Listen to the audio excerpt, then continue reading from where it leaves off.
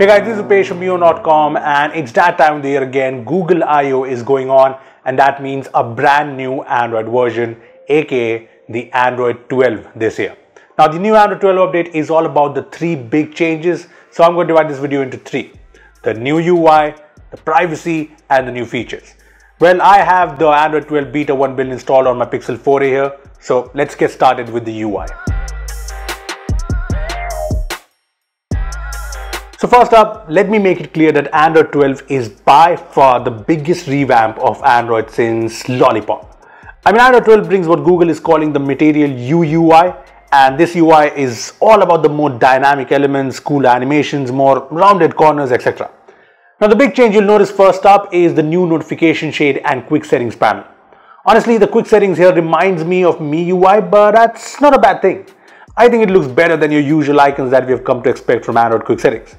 Anyway, so the notifications now have rounded corners with app icons on the left more prominent, and it shows you the number of notifications from an app in a better manner, and the snooze notification option is now available right here. Now below the notifications are the two buttons for the notification history, which looks good, and manage. There's also now support for multiple media players here, as you can see. Swiping down brings the quick settings panel and you get these three options at the bottom. The option to edit the toggles in quick settings, switch or add user accounts, and lastly, settings. The power menu is supposed to come here, but it's not here in this first beta build. Anyway, you get the new settings toggles in a new two-row design with the thick brightness toggle on the top. Now, it's not just the looks, Android 12 is also bringing a couple of very useful new toggles. There are two kill switch toggles for camera and mic, which will just disable them for any app. There are also new toggles coming for Google Pay and home control, but yeah, they're not part of this build. The lock screen has changed too. It now shows you the weather details with a nice little icon, and I think it looks modern and very bold when you don't have any notifications whatsoever. Yep, you get this huge clock on the lock screen, which hopefully will be customizable in the future. There's also a thick new volume UI, which I'm not a fan of, but I've heard that this isn't final. Another new change I've noticed is in the Pixel launcher. Well, it's the option to get app suggestions on the bottom row, aka the dock of the home screen. Now these suggestions, like the ones in the app drawer we've seen, will change according to your usage and time, so yeah, maybe handy. Now like always, there's also the brand new settings page, which makes me feel like I've increased the font size.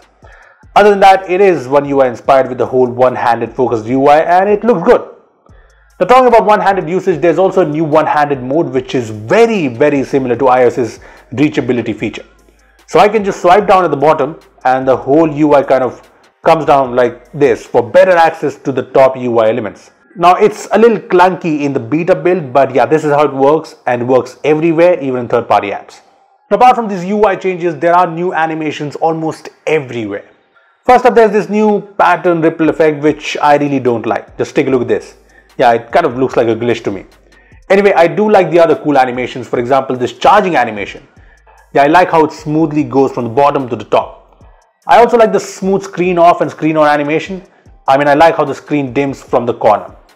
Apart from that, there are new animations almost everywhere. For example, in the app drawer, see this? Yeah, that is cool.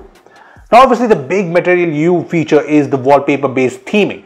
So Android 12 will create a theme based on the colors in your wallpaper. It will detect the dominant colors and the complementary ones, and then create a theme that will extend to the whole UI, be it buttons, pages, keyboard, even the third-party apps, and also the new, more dynamic widgets.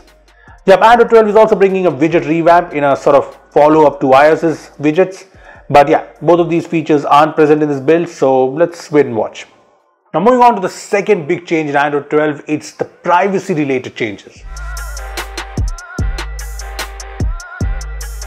So Android 12 is going to bring a lot of privacy features, and a lot of them remind me of iOS. I mean, I've already talked about the new kill switch to disable the camera and microphone access, but there's a whole lot more. First, Android 12 brings private compute core, which will be a separate partition in the OS that will store personal info gathered from features like now playing, smart replies, etc. on the device itself. Android 12 is also bringing a new privacy dashboard, as you can see, which will show you the number of times apps have accessed the camera, mic, and location in the last 24 hours. It'll also show you this timeline of which apps have accessed these permissions and when. Android 12 also brings the much loved privacy indicators similar to iOS, so you'll get these icons when an app is using the camera or the mic. Also, you can now give apps your approximate location. As you can see, this is available in this beta build, and yeah, you can enable or disable precise location for specific apps. Now that's not all. Android 12 will also bring you these small pop-ups when you copy something to show you that the clipboard is being used. Now, one iOS feature that's still missing in Android 12 is the whole app tracking permission, which I think is a big deal. So hopefully we'll see it in the final stable Android 12 build. Now, apart from the UI and the privacy, the third big thing of Android 12 is obviously the new features. Now, first up, there's a super cool new fade audio transition when switching audio between apps. Listen to this.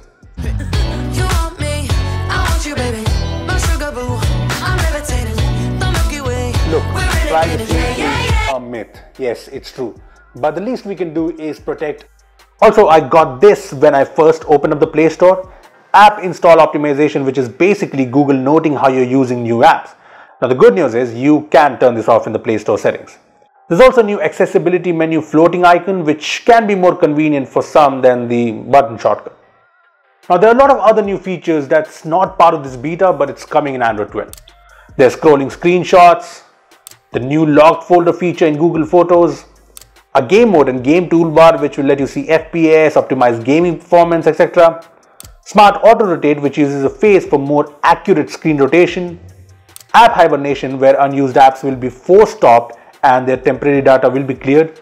So there are obviously a lot of these features in Android 12 that we will see later on. Also, if you're wondering, Google says Android 12 brings improved performance. It's set to reduce CPU time by 22% while improving power efficiency by 15%. Look, overall, this is my sort of first look and my very early thoughts on Android 12. And yes, there are new features, but the focus obviously is on the UI. And while the first beta does not bring in all the UI changes, the theming, but if you ask me, I like Android 12 so far. I mean, the last UI revamp came in 2014 with Lollipop. So yes, it's high time Android got a big visual update, and Android 12 brings exactly that. Well, I want to know what you guys think of the latest Android 12 update. Tell us in the comment section below. Also, we will be taking a look at the new privacy features in Android 12 when beta 2 arrives, so stay tuned for that. Also, give this video a like, make sure to share it, subscribe to our channel for more amazing tech videos. Well, that's me signing off. Thanks for watching, and yeah, stay safe, guys.